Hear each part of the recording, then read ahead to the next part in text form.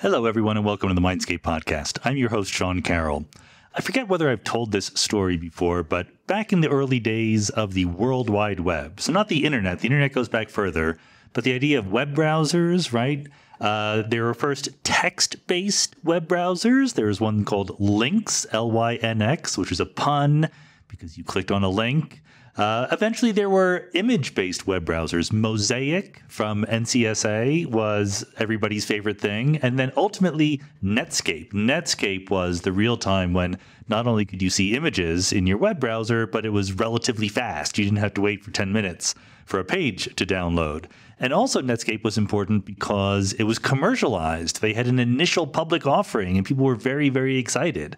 And as an early adopter of the web, I was there. I used Netscape all the time. I was very excited. I had no money to invest, so I was not part of the big bubble in the Netscape stock prices. But I was asked by my friends who had no idea what the web was, like, what's the big deal? Why is this going to be so important?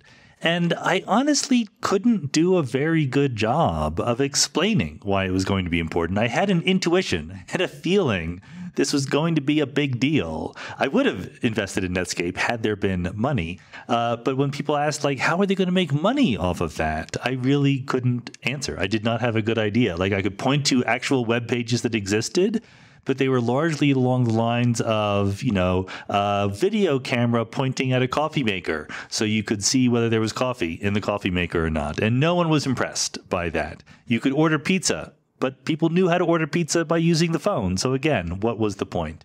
Anyway, the point of the story is the future is hard to predict. Even if you know something specific is going to happen, the implications of whatever it is going to happen can be very, very hard to anticipate. There's so many moving parts in society, in technology, in the world, that predicting the future can be very, very tricky. So today's guest, Jane McGonigal, started out and became well known as a game designer and also author, and has moved into being a futurist, systematically predicting, imagining what the future is going to be like. And you might wonder, what is the connection between these two things? But if you're a game designer, I don't mean games like Solitaire or Candy Crush. I mean these massive multiplayer games where you have an avatar and there's a world. You've built a world and there are rules. They might not be the same rules as our world, but you can kind of see when you put it that way what the connection is between game design and futurism. Because when you're predicting the future, you're trying to simulate an extraordinarily complex system. And oftentimes, you can't actually make the prediction yourself. You have to let people follow the rules of the game and see what's going to happen. It is very often the case that things happen in these massive games where the game designers themselves did not predict it. That's exactly the kind of thing you have in the future. You might imagine doing a simulation of the future, giving a bunch of people different parameters, different changes that society's undergone, different technological or scientific advances, and asking them how they would adapt. I'm not going to give away any of the secrets here, but Jane's message is that we can become better at thinking about the future, at imagining what's going to happen. We can train our brains to do it. Games are one way of doing it, but there's other ways of thinking about the future in more productive ways. Anyone who's lived through the past couple of years can no doubt understand how important it is to get a better handle on what the future is going to be like. So let's go.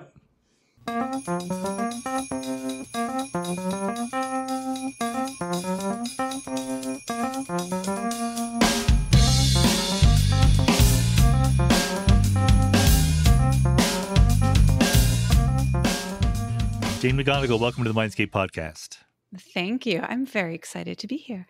This is very exciting because, as I just told you before we started recording, I've been wanting to have you on the podcast for a long time to talk about games and gaming, but now you've come out with a completely different book, imaginable, about futurism, thinking about the future.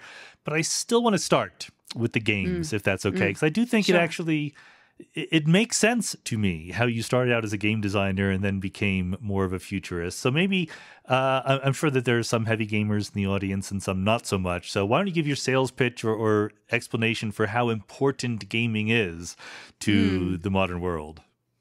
Sure. Well, so, my research background is studying the psychological impacts of playing video games. And when I was doing my PhD, I became kind of obsessed with the sense that gamers were developing skills and abilities that might have some transferable benefit to our real world problems. And I mean, I came to this, obsession because gamers were saying, give us something real, right? And all these online communities and forums, they seemed hungry for non-virtual challenges to solve. And so I kind of made it my business to figure out, could we invent a new genre of games that it still feels like play, but it really taps into that unique skill set of flexible mindset and creative thinking and collaboration and collective intelligence and this kind of unbelievable resilience that gamers have, where if they can't figure something out right away, they stay with it. And, it just seemed like such a great skill set to apply to things like climate change and ending poverty and imagining a better world. And that's how I kind of transitioned into becoming a game developer myself, trying to experiment with different genres of games that might connect gamers' abilities with real world challenges. Well, and one thing that you point out right there is that there is a tremendous amount of effort and intellectual exertion right now being put into the world by gamers. And I don't know whether in your mind a gamer is someone who is just playing some console or PC game, or does it count to play solitaire on your iPhone also? Oh, well, I mean, does it count? I mean, so I've spent like 20 years now studying the psychology of games, and solitaire could count for something. It could count for your regulating your thoughts and emotions. You're using the game to turn off, depressive rumination, or to stop, a panic attack. And it's, you're controlling your imagination to not have anxious thoughts. I mean, yes. So, solitaire on your phone could count for something. Solitaire on your phone, especially if you've been playing it for 20 or 30 or 40 years, as many people like, they find a game they like and that's the only game they play. I mean, that does not necessarily lend itself to developing a collective intelligence skill set because you're playing by yourself. There's a certain like superpower, the ability to learn new systems quickly that comes from playing games that you've never played before, new interfaces, new genres, new challenges. So, I mean, I always say, if you want the benefits and skill sets of gaming, you really do want to be trying different games, and particularly ones that many other people are playing, because so much of what's interesting about gaming comes from that collective, collaborative culture. Yeah, and maybe this is just worth spelling out for, again, probably there's some people who just don't do this at all. And maybe they have an image of games as mostly you're shooting other people or aliens or something like that. But the social aspects, and not just social in the sense that you're collaborating and cooperating, but there's a different kind of society that appears within the game. And this is something that is a brave new world that, many people are already dived into, but many people are completely shut out from. Yeah. And I mean, like, one of my favorite examples from recent gaming history is Pokemon Go. So Pokemon Go, amazing augmented reality game. It just kind of dropped without a lot of preliminary instruction. Like, here's what to expect from this game. Here's how it works. Here's how to play it. Just kind of dropped. And within 30 days, 30 to 60 days, it was 500 million downloads. It was the fastest growing product or service in human history, going back to like the invention of fire or the wheel. Never before have we seen more people try something new faster. And what was so fun to watch was this explosion of wikis and forums and YouTube videos and walkthroughs and screen captures, people trying to figure out, how does this game work? What are we supposed to do? What are the tricks and tips? And what's like the full spectrum of possibility here? And the players taught themselves. They taught each other. It was like this scientific investigation. We could all develop hypotheses. Am I supposed to do this? If I play it like this, will it work? And everybody was learning together and documenting this game together. And I mean, I kind of just love that Niantic dropped the game without a lot of explanation, because it allowed this incredible explosion of collaborative collective investigation. And for me, that's what's most interesting about any video game culture, whether it's Minecraft or Fortnite. You know, people are exploring the full possibility space, or pushing on the limits of the code and the problem space. And there's so much just creativity and sharing and teaching in all of these games. And so that, to me, that's what's exciting about it. And it's very social, but it's social in an interesting way that really, really values teaching and co-learning and helping. Even if the games are competitive, even if you're shooting virtual weapons at each other, it's still this intensely collaborative collective culture. And I love that. And we should bring it to all aspects of our lives. Well, there seems at a practical level maybe to be a barrier to entry if you're, a person of a certain age who did not grow up doing this kind of thing. And, you look in the store and there's these consoles and these people spend hours and hours every day doing this. And how can you compete? I mean, do you think that everyone should, roughly speaking, be thinking about or participating in games like this? Or do you think that it's for some people it's good and for others take it or leave it? No, I mean, I do think essentially every human being should participate in some gaming culture. Good. In the same way that I would say every human being should read and should exercise. I mean, it does seem like essential fuel for our creativity and our mental resilience and the range of positive emotions that we feel. Now, I never tell anyone to go out and buy a gaming console unless they're like into it. You can play. Just use your phone, use your personal computer. There's a sort of infinite number of games. And I always say, if you're not sure where to start, I mean, just post on social media, ask your friends and family, what do you think I should be playing right now? And are you willing to teach me if I don't know how to play it? Because, one of the biggest social benefits of playing these games is you develop something in common with other people in your life. I mean, I'll never forget how important it was to me when my daughters were born 7 years ago, and I started spending a lot more time with my mother-in-law, who was helping us care for twins, which is, a lot of work. And she started playing Candy Crush Saga, which was like the only game I had the energy to play after our daughters were born.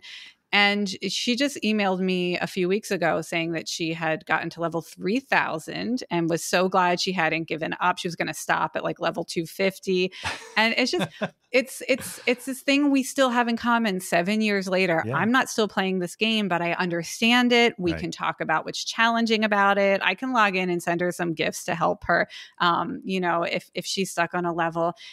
Building this common foundation, it allows us to keep the conversation going. People interact more and have conversations about real world topics more with people that they play these games with. Even if we're just like doing, Pokemon Go raids together virtually, every few weeks, we're more likely to talk about other stuff. It just creates this rhythm of interaction and this common foundation. So yeah, if you don't know what to play, ask people you already have relationships with what they're playing, people you might like to talk to more often, have something more in common with, that common experience. And then, make them teach you. It's great. People who love games love teaching other people how to play. So it lets them be, that's true, in that position of mentoring, of coaching, which is, again, is a huge positive social benefit. Well, you make some provocative statements about the emotional or psychological impact of games. I mean, there's both who we are in the game and then how that affects our personality outside. You've said that we are our best selves when we're inside a game. What do you mean by that? And I should say, often we are our best selves. There are footnotes. Sometimes we get stuck, and not all gaming communities are equally positive. I mean, there are certainly toxic gaming communities, and there are games that I don't participate in because like people do kind of get angry at each other too often. So I will say, if we're talking broadly speaking, that gaming does develop this psychological self-efficacy, right? So games are designed to be challenging and hard and frustrate us. And if we play a game, we have to be willing to be frustrated. We have to be willing to be challenged, to be bad at something, to get that feedback like, nope, not good, not right, not working. And so we develop this ease and comfort with not being good at something the first time we try it, of managing these negative emotions, which with frustration and confusion and uncertainty. And we put ourselves in a position to get better at dealing with them by staying engaged with the game. And games are designed, very carefully and purposefully so that alongside that frustration, there's hope. There is, always something around the corner that might make you a little bit stronger in the game or give you a tip, or you can go online and you can learn from other players. You're not in it alone. Even if it's a solo game, you're never in it alone. So we learn to ask for help from others or advice from others. We learn to try again. And truly, it's such a wonderful way of being comfortable with needing to grow, needing to improve through our own effort and attention.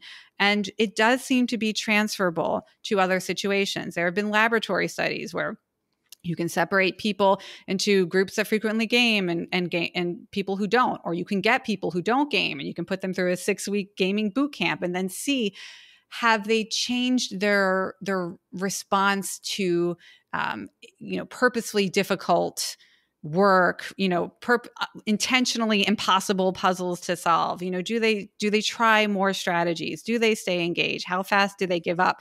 Are they likely to turn to the other person in the lab and ask them for help?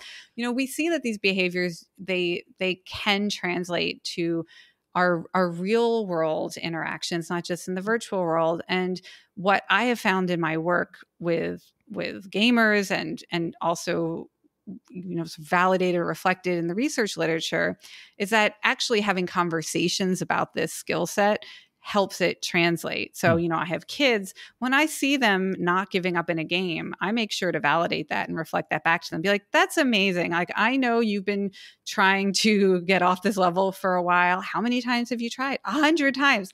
Gosh, I love how determined you are. I love that you're not someone who doesn't give up when things are hard. When we talk to each other and reflect this skill set, then people, whether they're kids or they're grownups, everybody, we're more likely to see ourselves as this is part of our identity. I'm someone who doesn't give up. I'm someone who can always come up with a new idea or strategy. I'm someone who knows where to get help or not afraid to ask for help. And we bring that with us. So, yes, that is the core benefit, and we should lean into it and we should get it.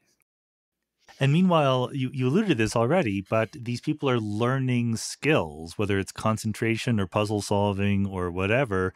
And so it is very natural to ask, because I guess to back up a little bit, the flip side of everything you're saying is, couldn't these people be doing something more productive with all the time that they're putting into the games? And I think that part of your answer is, why not both? Why not do it at the same time? Yeah. I mean, just to kind of put the amount of human effort being poured into games still into context. So think about a game like Candy Crush Saga, which I don't know, the game's been around for almost a decade now, I think. The amount of time that people are still spending playing this game is equivalent to the 3 biggest organizations on Earth. So I think it's like Walmart's, McDonald's, and the Chinese Army. Something I forget exactly what the 3 organizations are, but the amount of human labor spent solving Candy Crush levels is equivalent to the 3 largest organizations on Earth, and time, how much time is still spent every day. And so it is natural to ask, could we siphon a little bit of that off? I mean, it's not all of our time has to be productive. There is, I'm not saying all play has to have a serious purpose. But yeah, maybe we spend one of the 20 hours a week we spend playing games that help us build that bridge between what we're good at in these virtual environments and what the world really needs, which is more creativity and the ability to anticipate for me personally, my passion is gamers anticipating future risk, future global threats, how we could prepare, how we could respond, how we could help others, whether it's pandemics or mass climate migration or unanticipated consequences of geoengineering efforts. That's where I think, come spend one of these 21 hours a week you're spending gaming on one of these cool future forecasting games. Well, as a game designer, have you discovered that things happen in the game that you, the designer, did not anticipate just because it is kind of handed over to a bunch of smart people trying to solve puzzles in a different way? Oh, absolutely. I mean, right. So game developers call that emergence. It's when you design a certain set of challenges or rules or behaviors, and then players show up and they're doing something totally different from what you anticipated, which is why, when it comes to forecasting the future, I don't think you can do better than to invite a bunch of people who have that facility of surprising you and surprising each other. Because, one of the issues we have in really being prepared for the future is we have this kind of normalcy bias where we assume things will continue the way they are. We expect the future to be more or less like the present.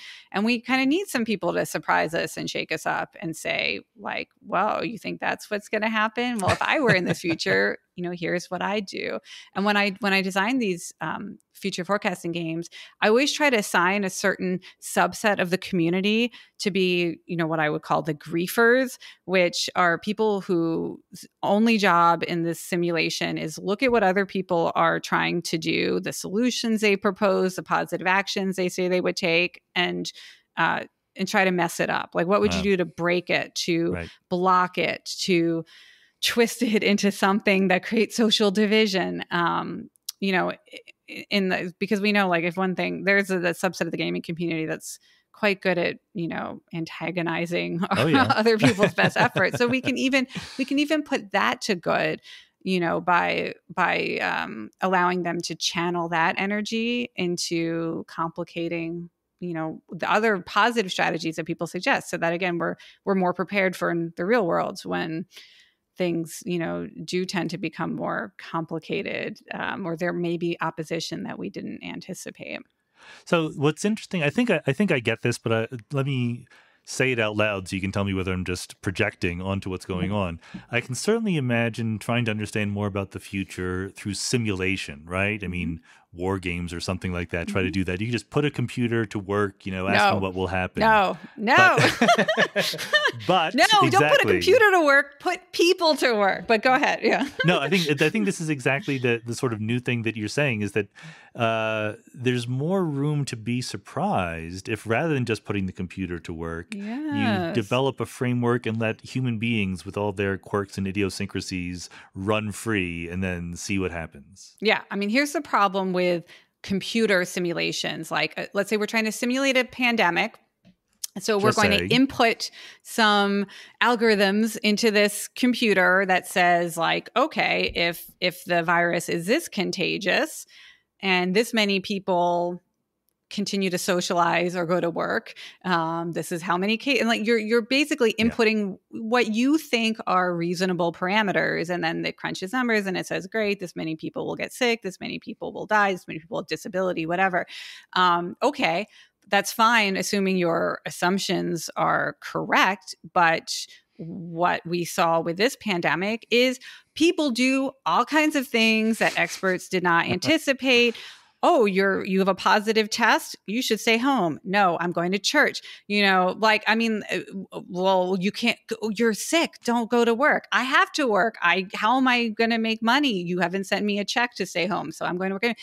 Wear a mask. It's totally reasonable. It's like, no, mask resistance. Like, if you just set a computer simulation to simulate pandemics, you're going to miss this incredible complexity of human emotion and needs and what drives us and motivates us. And, so when I do a simulation of a pandemic, what I do is I get, the first time we did this, we had 8,000 people. The next time, 20,000 people. We say, okay, we're going to spend some time together, 6 weeks, 10 weeks. we're going to tell you about this fictional scenario, this pandemic we're living through, other complicating factors like supply chain disruptions or misinformation theories, spreading on social media. We'll give you some extra, as the game unfolds, more information about what's going on. All you have to do is tell us what you would do, what you would feel, what you would need, how you would try to help others. And if we can ask you questions, just give us your intuitive response based on what you know about yourself. What are you likely to do? So you've been told to isolate for 2 weeks. Under what circumstances do you violate this order, like disobey these instructions? The number one thing people said back in 2008 when we first started simulating pandemics was for religious worship, that it was like so fundamental to their values, their sense of purpose and meaning, that they're going to go to church, even if it's dangerous or even if they're not supposed to. And of course, that turned out to be the number one super spreading risk all over the world. Italy, Korea, the US, this is where all the initial outbreaks were happening and people were disobeying. And it's where a lot of the early tension in the United States came from. The biggest resistance to shutdowns were from religious communities who saw it as a First Amendment issue. And so it's like a lot of the social divisiveness was coming from experts' failure to anticipate how important this would be and how divisive it would be. We asked people to practice wearing masks, right? So, hey, 6-week game. Try taking a real mask out. We gave people masks. We said, wear it to work, wear it to a party, wear it on public transportation. Like, what do you think? Could you do this in a real pandemic? What would be weird about it? How comfortable is it? And of course, we saw, people. It wasn't just like people wanted to or didn't want to. We saw that there was like a physical endurance aspect to learning to be comfortable wearing a mask that was not easy for people who'd never done it before to pick up. We saw that people really were frustrated by not being able to see each other's faces and that the sort of social disconnection of it. We anticipated that it would, even though it seems rational and it seems easy to just adopt this behavior, that it was going to be much more difficult in communities that didn't have a practice or culture of it, right? If you hadn't grown up used to this. Right. For me, this is my passion. It's not, we don't want to leave it to a few computer algorithms, because who knows if our algorithms are right. People are the algorithms in these social simulations, and we let them surprise us. We look for patterns in what they're saying or predicting. And, it's based on this idea, like, people can be experts on their own future. And if we have this kind of bottom up intelligence, we'll be more prepared for surprising social consequences that really aren't so surprising, right? Like, one of the things I'll never forget, pretty much in every scenario we've run, the moms show up and they say, well, who's going to take care of the kids in this scenario? It could be a pandemic and schools closing. It could be an oil crisis, so the buses stop running, so no one goes to school. Moms are always showing up being like, what's going to happen? Am I going to have to stop working to take care of the kids? And, again, we saw this mass exodus of women from the workplace to do caretaking when schools shut down. I mean, when you run these scenarios, you do get a sense for the types of social consequences that should be more front of mind. Should be, even we had somebody from who was living in upstate New York who was experienced with the long form of Lyme disease, and how doctors dismiss this for, I don't know, decades. They're saying it's all in your mind. This is psychological. You're depressed. You're stressed. You're anxious. And predicting, well, there's probably going to be long forms of this imaginary pandemic. And and of course, they were right. But this stuff tends to get dismissed by experts at the outsets of real crises. So that was a lot, but you could see I'm very passionate about letting ordinary people into this process and the power of collective imagination. Well, I'm actually, as we're having this conversation, sitting in my guest office at the Santa Fe Institute, where they love complexity and emergent collective computation, and emergence is our favorite word here at the Mindscape podcast. So this is all just candy to us. But in fact, let me ask more about the nitty gritty of this kind of simulation that you do. I presume you're using computers here. Is it what, asking a whole bunch of people to donate an hour a day, or is it in a virtual world, or are they just answering questionnaires? Great. Okay. So we set up social networks for these games. So the actual game interface looks, depending on the game, and we've tried different versions of it. It might look like you're on Twitter, or it might look like you're on Facebook, or look like you're on Discord. And the core mechanic is just participating in normal social media activity. There might be polls to take, surveys to take, so we can get data in a way that is easy to analyze, like statistically. But the main thing that you're doing is you are posting little updates, little text updates, or photos or videos of what you imagine yourself doing in this future. And it's very social. People start having conversations. If you're imagining what moms are doing, and you might find the other moms and you imagine together. And depending on how long the format is, you might spend just 2 whole days basically doing nothing but being immersed in this. So a lot of the ones that we've run, it's like a 48-hour thought experiment. Everybody's online. You might have, 1,000, 2,000, 3,000 people just basically sunrise to sunset. We're in it. We're imagining it. And then it's done. For the longer form ones, I said 6 weeks, 8 weeks, 10 weeks, maybe you drop in once a day for 15 minutes, or you come once a week for a few hours to really deeply immerse yourself.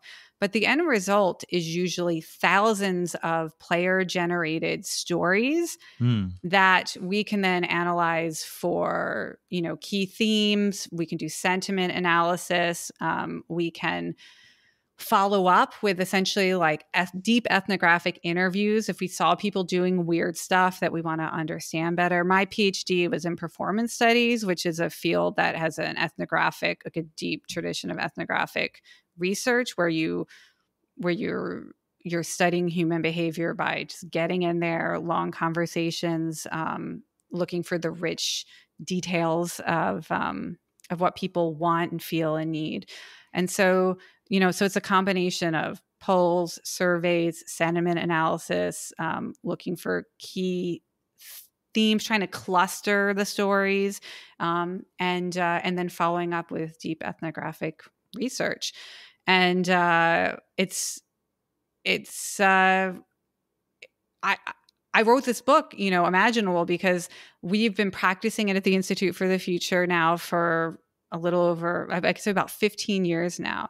And, but it's kind of like a rare art form. It's like a rare skill set. And I'm hoping that other people will read the book, learn how to design these social simulations. So there's, step by step, I break down the creative process, the tools, how you might want to build it, how you might want to analyze it. And I'm hoping that, in the future we have, in the same way that like when home video cameras became available and suddenly everybody could be a filmmaker, right? And then blogs existed. So now everybody can be a journalist, right? So I'm hoping we can all be simulation designers in this future, kind of democratize the skill set. And instead of just playing with the scenarios that I come up with or my fellow researchers at the Institute for the Future come up with, every organization can be running their own scenarios, and every foundation and social movement. Sure. But it's something we can all do together. And in the real example, in the real world of a pandemic or some future shock event, there's both what the individuals are doing, and then there's the external forces that are pushing them, right? The government gives them money or doesn't give them money, shuts down air travel. So how much structure do you, as the simulation runner, have to impose on what's happening over time in this kind of... Is it simulation? Is that the right thing to call it? I call them social simulations. Sometimes we call them future forecasting games. Or immersive scenarios. This is like one of the cool things about working on the bleeding edge of a new genre. It's like nobody calls it the same thing yet. But so I'm trying social simulation now. For me, that's that best sort of summarizes what we're doing, rather than a computer simulation. It's a social simulation playing out on these social networks from the future, right? So we will usually plot out a series of updates to the scenario that allow players to examine different dimensions and these sort of external forces. So it's exactly right. We might say, okay, here's in Superstruck, which was the first one in 2008, where we were looking at the respiratory distress syndrome that we imagine.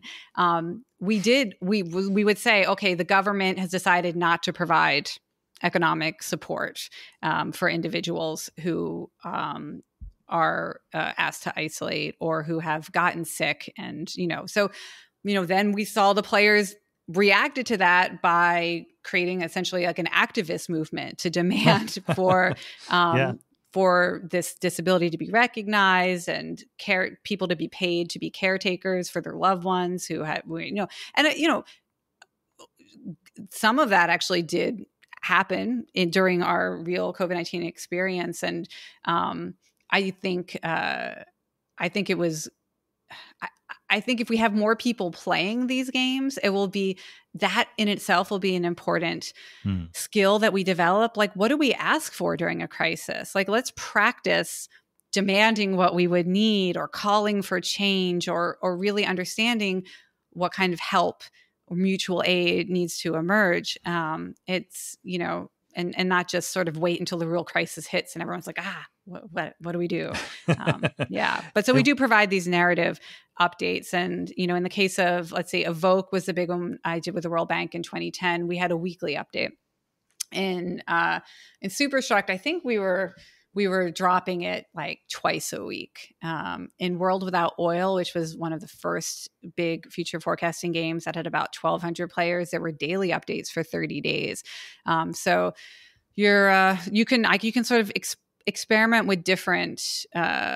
In the fast ones, the 48-hour ones, we do it every hour and theme or update. So I don't know. I'm still trying to figure out what is the best timeline. What I've sort of come to is it's ideal if people can spend at least 10 days in a scenario, because it allows it to percolate and like really simmer in your mind, and you can get past your obvious ideas into more complex and nuanced and surprising ones. And it also gives you time to see what other people are saying and imagining, so that it's more of a collective activity.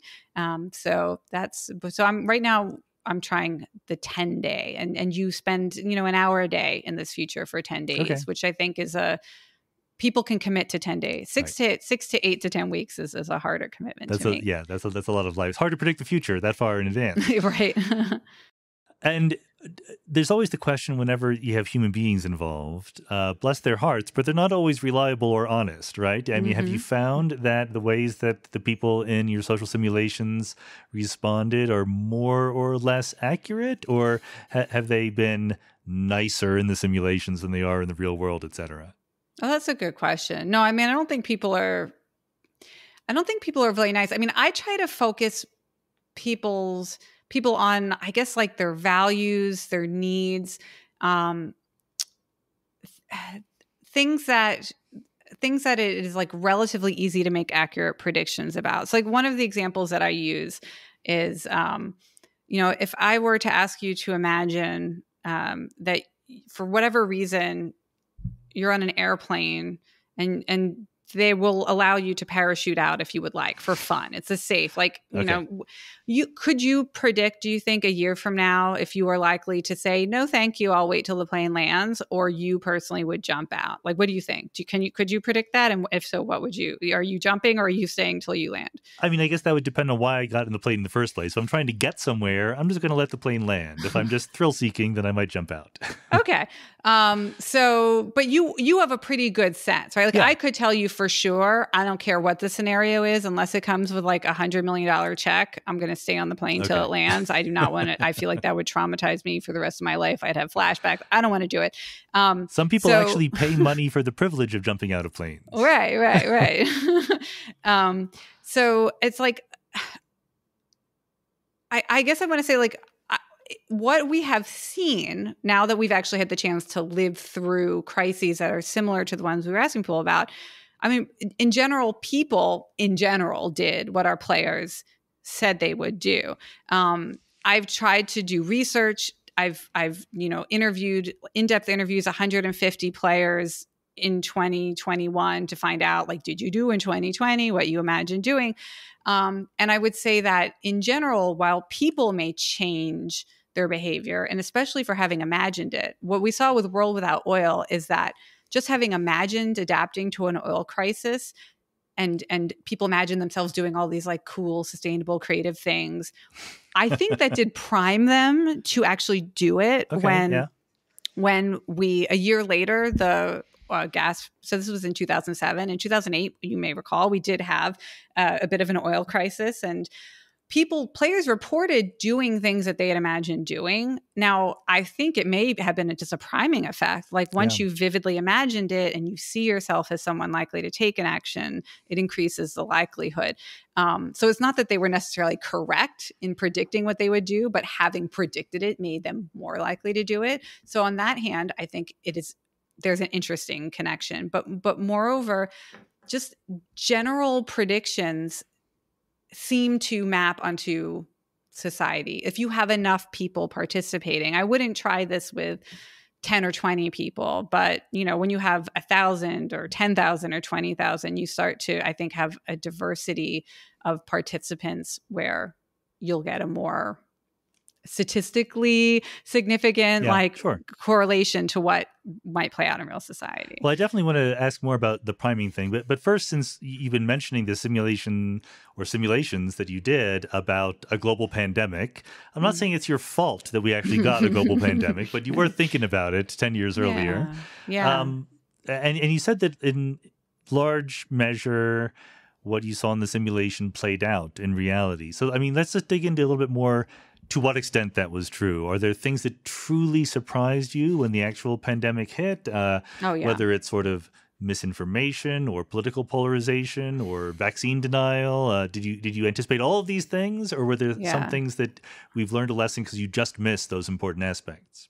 Yeah, I mean, two of the things that we very accurately anticipated was the threat of misinformation, right? We spent a lot of time talking about the infodemiology crisis that we might be anticipating, asking participants, what would you do to try to get accurate information? How would you tell what was, real and what was misinformation or just a conspiracy theory? How would you try to help friends and family who are getting bad information? So we did spend a lot of time talking about that. And I think, we're correct in seeing how problematic and difficult that would be for people to navigate. What we did not anticipate, was essentially, I guess, like governments giving up or people in power acting in a kind of bad faith way to downplay the severity. Or I definitely think that was, I can't recall that coming up at all. Just the sort of the idea that some people would just say whatever. That was not something we predicted. And it wasn't really anything that our players, predicted. We didn't see a big, I don't recall that coming up at all. That like, well, some people are just going to go about their everyday lives. People accepted the crisis aspect and went with that. So it definitely gave me some food for thought for future scenarios. So I was really lucky. I finally got to attend a conference that I've always been wanting to attend this past year called the Planetary Defense Conference. I don't know if you know about this. I've heard of it, space scientists and political leaders come together to talk about and share science and actually run simulations of what might happen if an asteroid were heading towards the Earth, near Earth objects that pose a threat to human life. And what's really great is seeing them start to factor, even just from having lived through this pandemic, things like, what if we forecast an asteroid is coming, but people downplay? Nobody wants to evacuate because the government's saying, could a government leader say, no, this is stupid, don't worry about it? Would there be conspiracy theories if people learn about this area of science and you can actually go online and see current forecast now, all the objects are tracking, what the percentage it might hit, what the severity of it might be. What if people start to misuse this to sow panic or to create social division? They're starting to look at what we lived through, these things that I didn't predict, and I don't know anybody predicted this sort of global shrug that happened in so many places. They're starting to factor that in and had sessions on how they would deal with, misinformation and public trust in this area of science. And so yeah, we do, no matter how creative, imaginative, amazing our simulations and thought experiments are, let's assume we'll still be surprised by things, but then we can factor that into our next efforts or our next scenarios. Well, and having done that and now having been in a pandemic for a while, do you have insight, you think, about what our actual future post-pandemic is going to be like? Are we returning to normal? Will we always be wearing masks? Is it a different world, do you think? Well, one of our research methods is we look for signals of change. So, evidence that change is happening, some shift has occurred, or it's just some new behaviors that are taking place and they might become more common over time. One of the big signals of change that I'm really latching onto from this sort of heading into it's not post-pandemic yet. I don't know what it is. It's the normal pandemic moment where the pandemic has been normalized. What's coming out of it? There were two major studies that found that despite all of the misinformation, conspiracy theories, resistance to mask wearing, at the global scale, public trust in science and scientists has increased as a direct result of seeing the vaccines developed, their efficacy, the efficacy of certain recommended interventions like mask wearing. So despite all the divisiveness and the emergence of people really resistant, more people trust science more now than before, and public understanding of the scientific method and how science works to produce insight and recommend actions and interventions has increased globally. So people trust science more and understand science more, even if it doesn't feel like it because of all the fighting going on social media. Yeah. And to me, I like to think one of the long-term, I think is, at some level, many people will trust science more, and the scientific community is really on top of this issue now, like realizing, how do we build trust in science? How do we communicate more effectively? How do we make science not a politically divisive issue? Because as we face, climate change and all the things we're going to be dealing with in the future, we do need to build and repair trust in science. So I think that, to me, that's like, when I'm looking ahead, I'm really looking at that and how we're going to pour energy into that and creativity into that. And I mean, hopefully we're off to a good start, because most people who live through this are like, wow, that worked. Awesome. Let's do more. Let's do more science. Yes. Science is helpful. It's on our side here. And good, because this is moving us. I don't want to let go of that priming issue that you mentioned. In other words, the idea that once someone has gone through the simulation and imagined what it would be like, they are better prepared for what actually happens. And so this gets us into a lot of the emphasis of your book, which is, even if I'm not involved in the simulation, how do I prep my brain for things that are going to happen in the future? Because it's very hard to do. We're in ruts, right? We have a view of the world today, and absent anything else, it's probably going to be like that tomorrow. But of course it won't. Predicting how it won't is the hard part. Yeah.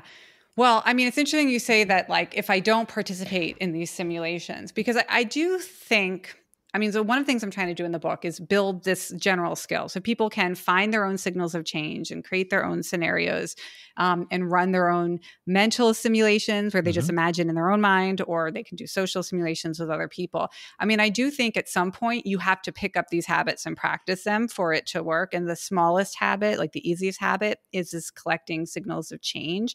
So making it a habit, I say, like, pick Fridays. So Future Fridays, once a week, just do a Google News search for something that you're interested in, like future of food or future of democracy. See if you can find a news story about a new policy idea, a new scientific breakthrough, a new technology that's being developed, a business model, a social movement.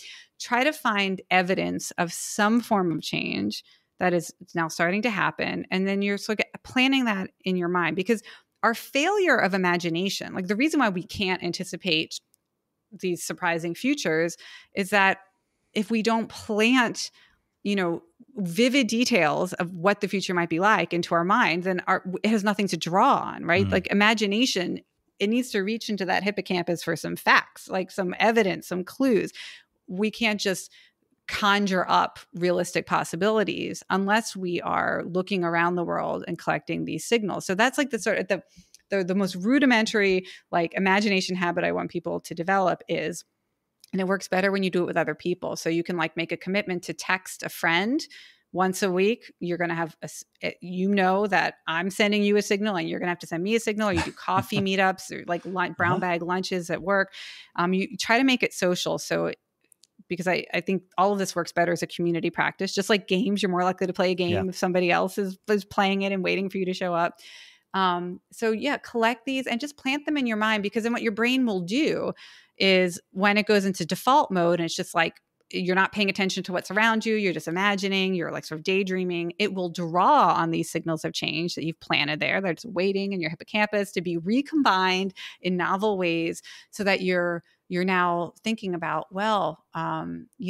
this is the first time I've seen so many people with drones. Like when I went to this like protest and everybody had drones and they were using the drones to document. So like now when I'm just daydreaming, I'm going to put drones in my daydream and try to imagine like what are people using them for activism or art or storytelling or journalism or stalking or spreading good news or whatever we think like, we need to collect these details so that our imagination is not fantasy, right? It's grounded in real changes that are already happening.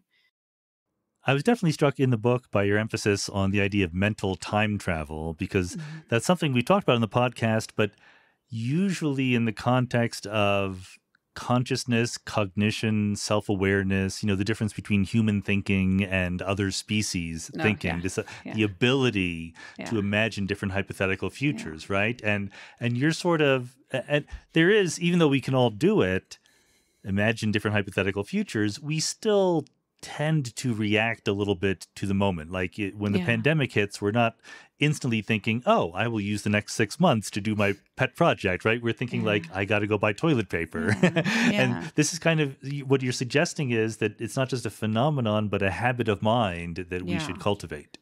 Well, first of all, I mean, the future can be a wonderful place. Like we've talked a lot about risks and threats, but going on these mental time trips far into the future, one of the interesting things it does is if you're just trying to imagine what you might be doing 10 years in the future. So I give people this very practical exercise. I say, I want you to like open your digital calendar. So if you use Google Calendar, or Apple Calendar, or whatever, tab forward to 10 years in the future, which if you didn't know, you can schedule events 10 years from now. You can actually go 100 years from now. I mean, these calendars are very future ready. So go 10 years into the future and put something on your calendar for 10 years from today that you would be excited about, and ideally something you can't do today. And if you're feeling really gameful, like invite someone else, like send the calendar invite to your best friend or to your partner, or to like kind of bring someone into your imagination. And what we see is that when people imagine what they could do 10 years from now, they tend to imagine things that are different in a couple of key ways. One is we tend to think about maximal situations. So best possible things, biggest goals, most exciting, most meaningful. When we imagine what we might do today or tomorrow or next week or even next year, we tend to think more minimally. We're more focused on what is realistic, what is feasible, what can I definitely accomplish. When we tend to think on further timelines, our brain just sort of experiences this creative freedom and the sense of hope. Like, 10 years, that's a lot of time to get ready or things to change. And there's nothing, go to your calendar. Do you have anything on your calendar for 10 years from today? No, it's a blank slate, right? You have no to-do list for, March 31st, 2032.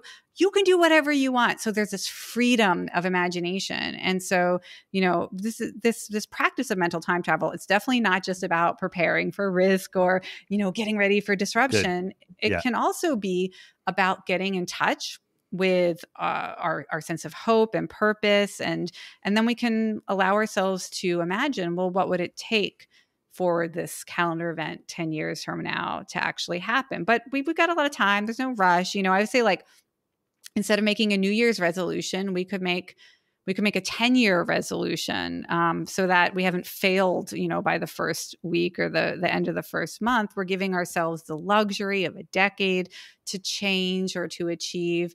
So that's one thing. And then another thing that we see is that when we imagine 10 years out, we tend to give more emphasis to our deepest values or priorities. So the things that drive us, the things that make us feel like this is my purpose in life, whether it's being a good parent or learning something new every day or creating art that inspires others, or, whatever we feel is like true to our sense of purpose, that stuff comes up right at the fore when we're imagining whether it is a crisis scenario. What do you do in this pandemic? Like, musicians talk about writing protest songs against the government for not funding the long care, treatment for this disease or whatever.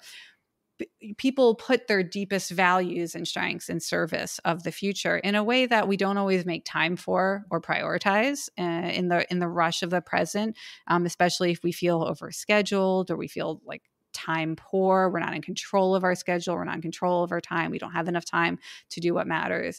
So yeah, there's this sort of like mental health aspect, self-care aspect, that is also a part of mental time travel. And so it makes it kind of like the future is an inspiring place. It doesn't have to just be like a scary place. We can inspire ourselves too. I guess the closest thing I've ever done to that is several years ago, I got a payment for, a book royalty check, and my wife Jennifer and I invested it in very, very nice bottles of wine that we would save for our 10th, 15th, and 20th wedding anniversaries, right? Oh, and amazing. It totally works. Like, you're literally waiting for that year to come up so you can like go out and go to a nice restaurant and drink your wine. And what a beautiful and poetic act of commitment to each other. And it's saying, of course, I imagine being with you in 20 years. Do you want to hear a funny story that was in a version of the book that I wound up cutting? Because I get excited. I write twice as much as needs to go in the book, and then okay. So I was interviewing people who had played these games to find out, did it impact your real world behavior this year during the pandemic? And somebody said, oh my God, I have the best story for you. It's like playing these games. It totally changed my life. Real world action. Here it is. So she had played a series of forecasting games called First 5 Minutes of the Future, where you get these really like lightning round scenarios, and then you journal for 5 minutes as if you were in this future, just what you're doing in the first 5 minutes. So the scenario might be, you get a text message. It's like the emergency alert system saying that there's a government mandated internet shutdown, the whole internet shutting down for 2 weeks for a cybersecurity threat. What do you do in the first 5 minutes? And it's going out in an hour. So see you later, internet, 2 weeks. Yeah. What do you do in the first 5 minutes of getting this text? And so you just journal. How do you feel? Who are you going to talk to? Like, what are you worried about? So she did like 5 of these over the course of a week. And then she said at the end of it, the action she decided to take was filed for divorce. And I was like, what? Wait, what? How did that happen? And she said, and I was like, oh my God, this is so profound. She said, every journal entry, when I was writing what I was going to do, who I wanted to talk to, like what I was planning, how I react, she said, my husband wasn't in a single one of these these moments that I was imagining. I wasn't talking to him about it. I wasn't asking him like what he just wasn't there. And it sort of drove home for her, that they'd been growing apart, that they'd been refusing to deal with it. Anyway, fast forward, she played these games, she filed for divorce, they're separated. She's really happy. She's living what she feels is a better life, but she wasn't able to acknowledge what needed to be done until she really sat with those futures and realized that, like, when she really has permission to think about her future, she didn't put him in it. And so, it kind of gets back to that idea of like, when we go 10 years out, either like you're seeing the people you care about, who you prioritize, and you have this place for them. Or maybe we imagine things that, like, if we don't change, do we want to be stuck 10 years from now in the position that we're in now? So I just like the future is a gift to allow us to really challenge our assumptions about, what should we be spending our time on now, or who is important to us? What can we do today?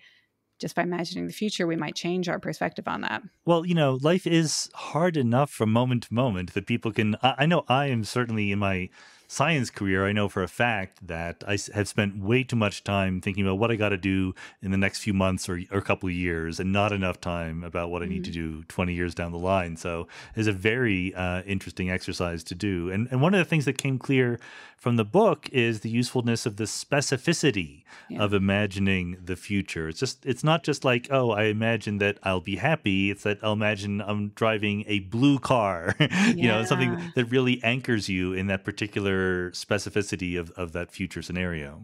Yeah. So I always teach people these specificity induction techniques. So I find that writing journal entries is a really good way to make sure that you're vividly imagining the future, almost as if it were a memory that had already happened, right? That you could recall and write in a journal.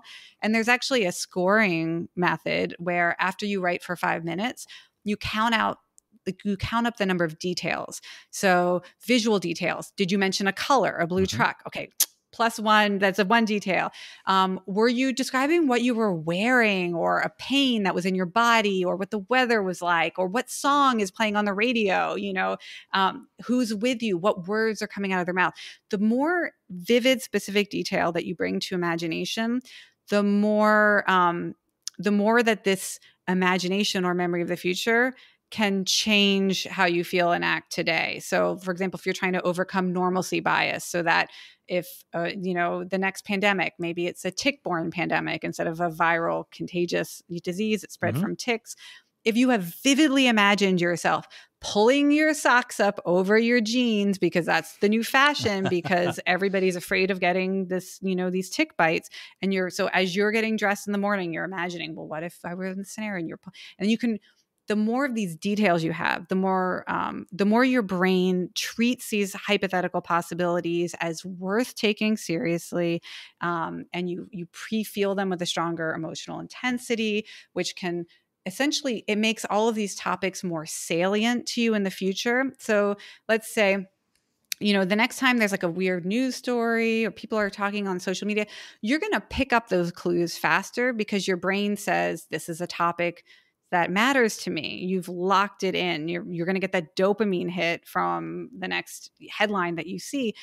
Whereas people who haven't vividly imagined it, their brain doesn't have a connection to this topic. They don't. So anyway, yes, for all kinds of reasons, more specificity is better, and you can count up the number of details, and you can try to work on being somebody who has more details, or you can rewrite your journal entry. If you only had 5 details, okay, I'll say you've got another 5 minutes. Now I want to see 15 details in there.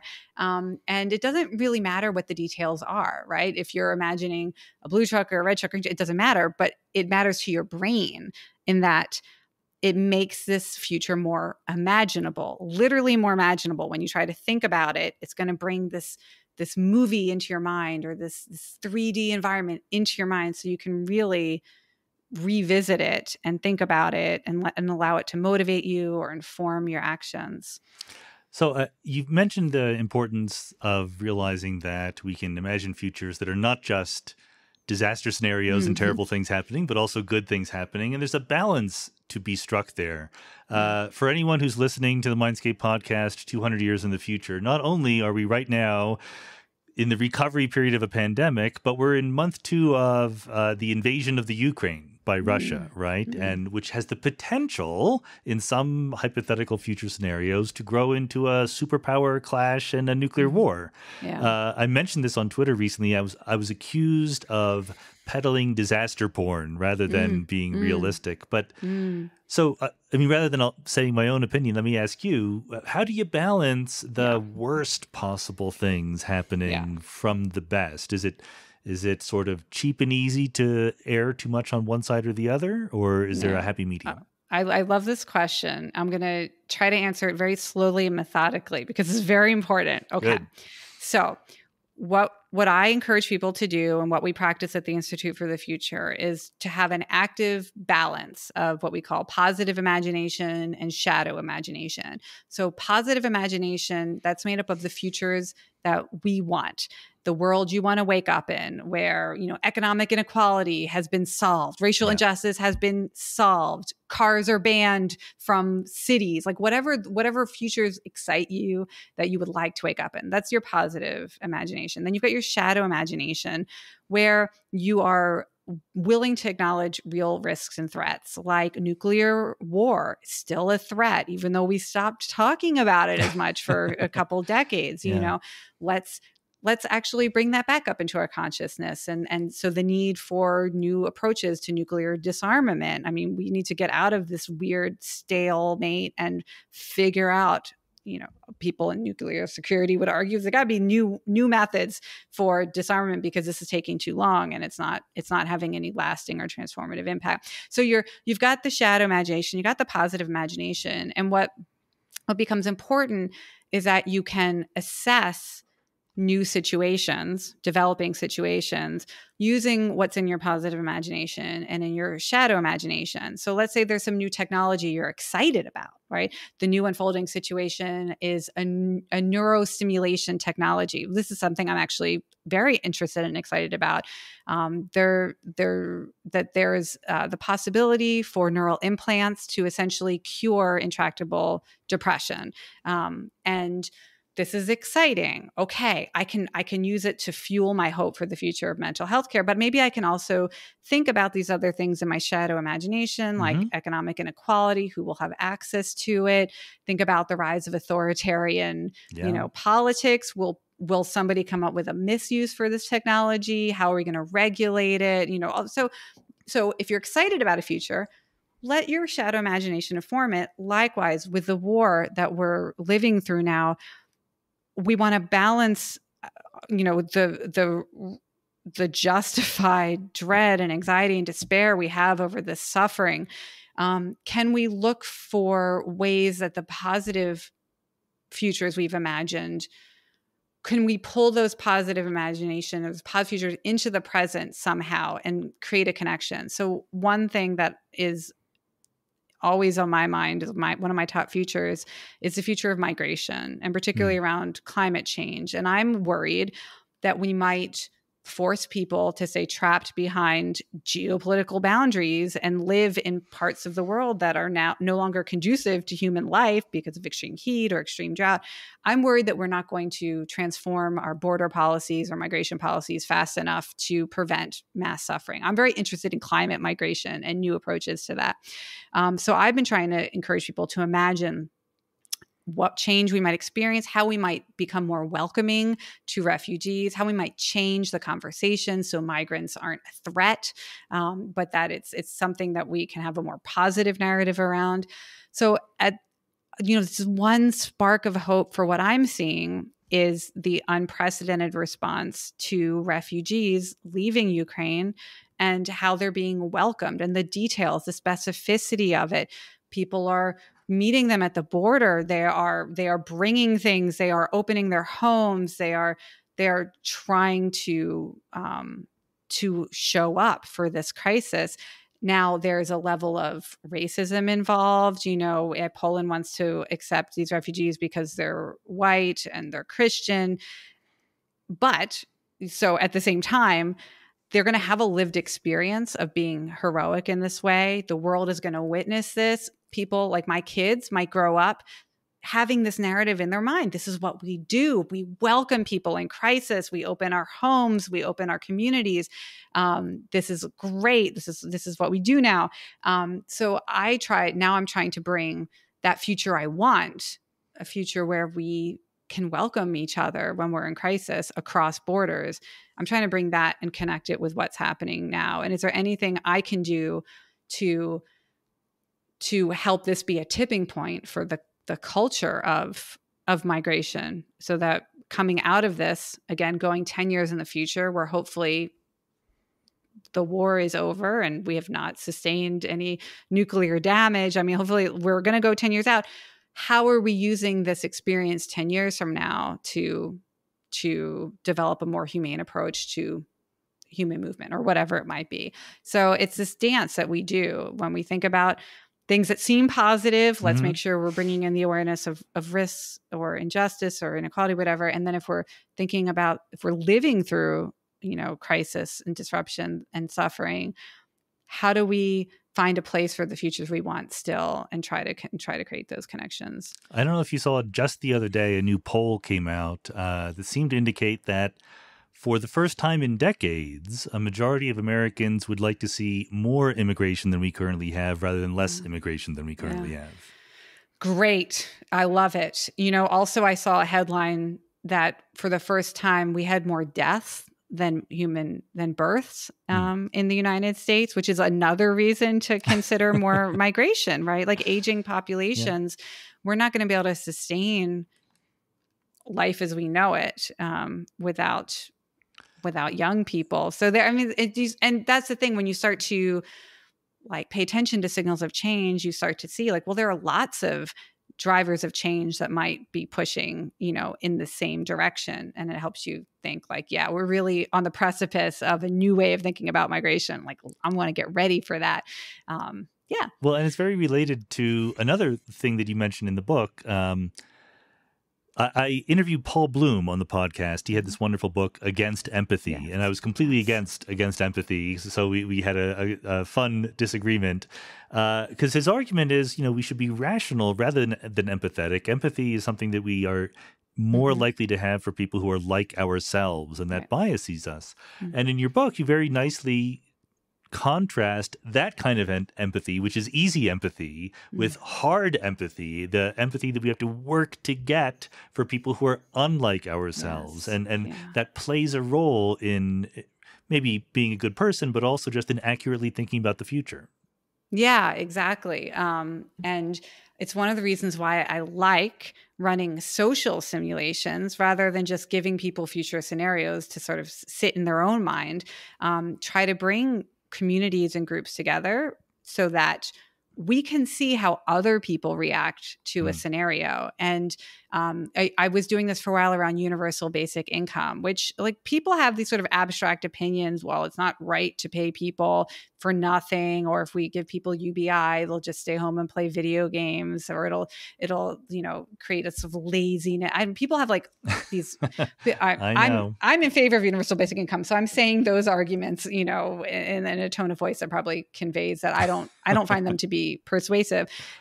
But so let's develop some hard empathy for people whose lives might be transformed by universal basic income. I can hear, I might say to someone, I hear you say you don't need universal basic income. You prefer to earn your income through work, that is meaningful to you and purposeful to you, and you have a job that allows you to do that. Great. Now let's talk about, let's have some other people share what they would do if they had this money. Oh, this person says that I would quit my second job so that I could spend more time with my kids if I had this income. Yeah. Or, I would like to be more involved in volunteering in my community, and maybe I could work less and volunteer more. I could, instead of hiring somebody to take care of my parents, maybe I could be more involved in that. And what people say, when you can actually hear real people respond to hypothetical future scenarios, it takes us out of this, these sort of abstract opinions or politically divisive feelings, And we can just understand that there are reasons why some people might want a particular future, or likewise, why people might not want a particular future. You know, you might have all these people excited about a new technology or a new policy that they think is going to lift humanity. And then you might talk to people who historically have been marginalized or harmed by new technologies. And they would say, well, here's, you know, let's think about this a little bit more, because I would be worried about this. It doesn't mean that their fears are founded necessarily, but it's good to know that there's going to be resistance, or, you know, that we need to heal this pre-existing like trauma in order to get people to accept this new possibility. So hard empathy, we can develop it by just actually seeing the future from other people's points of view. And we to do that, we can play these games together. We can have, you know, we started a scenario club at the Institute for the Future. We have 850 members now who come together once a month to just, it's like a book club meetup, except instead of talking about a book, we talk about a future scenario and what we would feel. And we vote on whether we're excited about it or we're worried about it. And it's just, this is a good skill also to develop, this ability to get outside our own reactions and intuitions and actually hear from other people. This is how it would impact me, or this is how I would feel about it. Well, it also sounds like it's crucially important for the idea of democracy, which is under threat in various different ways. But, you know, everyone thinks that the people who disagree with them are the real threat to democracy. And I increasingly worry that no one is willing to accept, or anyway, it's becoming less common to accept that democracy is about living with people who disagree with you, right? I mean, that's not going to go away. That's what we have to learn to do if the system is going to work. I love that. I mean, what an interesting, like, rebrand for democracy. We do at the Institute for the Future spend a lot of time thinking about the future of democracy and how to preserve it and revitalize it. And that's a very interesting idea, like that we lean into that instead of, because I do think you're right. Like a lot of people approach democracy as a struggle to convince other people essentially that you're right and they're wrong. Right. So how do we rebrand it and think about coexisting and, you know, maximizing the non-zero outcomes and like it. I like it. You're right that we don't think about it that way. That could be really helpful. I'll try to come up with a scenario for Scenario Club. Excellent. That thinks about democracy, it's like the new way that we talk about it. What will it be? Okay. I'm on it. Good. Glad to do that. And you know, maybe it's useful to wind up here with just some big picture speculations, because you've given us a lot to think about in terms of how to visualize the future and how to get our own brains out of the ruts that we're in. So let me just ask, you know, and we always let our hair down near the end of the podcast. What have we learned? You know, what do you think are the things that the person on the street should expect about the future from these simulations that you've done, positively or negatively? What are you optimistic about? What are the big worries that you have that people aren't worried enough about? I mean, I think big picture, what I'm telling everyone is we need to be more flexible. We need to be more willing to change plans or change practices, whether it's, you know, I live in California where now we have a wildfire season and certain things aren't safe now during certain times of the year, like being outside. We're going to have to get flexible about, for example, the school year calendar. People don't want to be in California during wildfire season, but it starts the same time that the school year starts. Are we going to start to have more flexibility around this practically ancient tradition? It's not ancient. It goes back to, like, you know, when industrial schooling began. But this is flexibility in our calendars, in our practices. You know, until we rebuild our electrical grid, I mean, there may be less stability in power supply. Are you more flexible and ready to, like, you know, just go with the flow? If you don't have energy, do you have what you need? Like, I don't mean this in like a scary apocalyptic way. I think it's just going to be how we maintain our well-being is just to accept that things can change on short notice, or permanently, and heading into the future with that we don't want to grasp to expectations. Just be ready. Things you may need to behave differently, or schedule differently, or let go of a plan that you made and make a new plan. And then, I said it before, but I think movement around the planet and it excites me because, if people can move a little more freely on the planet, they can go someplace where they can contribute to society more. They can work, they can create, they can care for people. I mean, I think if we're willing to rethink our assumptions about human rights to move freely and to seek out opportunity or safety, I think if we lean into that, we could design higher density cities than we've ever lived in before. And that could be amazing for a new renaissance of what is it like to live with so many people bouncing ideas and culture and the social experience of that. So, I mean, I'm saying pay attention to what's going on around that and lean into that and be ready for that. Not in a scary way, but in a, could we establish a new human right to move freely? Could we live in higher density in a way that is incredibly green and art flourishes and, ideas flourish? Let's be ready for a decade or two of transformation there. So this is a perfect place to end the podcast, because I always like to end on an optimistic note. But nevertheless, I still have one more question, which is, as a fellow Californian, what does your earthquake kit look like? I mean, we've got lots of water. Our main thing, we've got flashlights and water. That's our main. Yeah, the earthquake one is. Yeah, it's a tough one. It's interesting.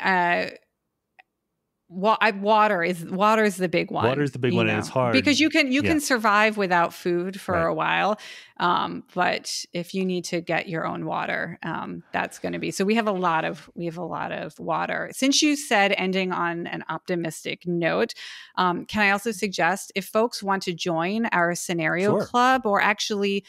We're going to be running 2 social simulations at the Institute for the Future this year, one on climate migration and one on geoengineering decision-making and unanticipated consequences. They can join us at Urgent Optimists, plural, because it's a bunch of us, .org. They can join the scenario club, because I want people to I want people to read the book, Imaginable. And I also want them to join the community of practice, so that, this is collective imagination we're talking about. So I don't want people to just read the book on their own. I want them to come and now play together with others at Urgent Optimists. That is very, very good. That is an excellent optimistic place to end. I will put a link to it in the show notes. Awesome. And everyone can visit. So Jane McGonigal, thanks so much for being on the Mindscape podcast. Thank you.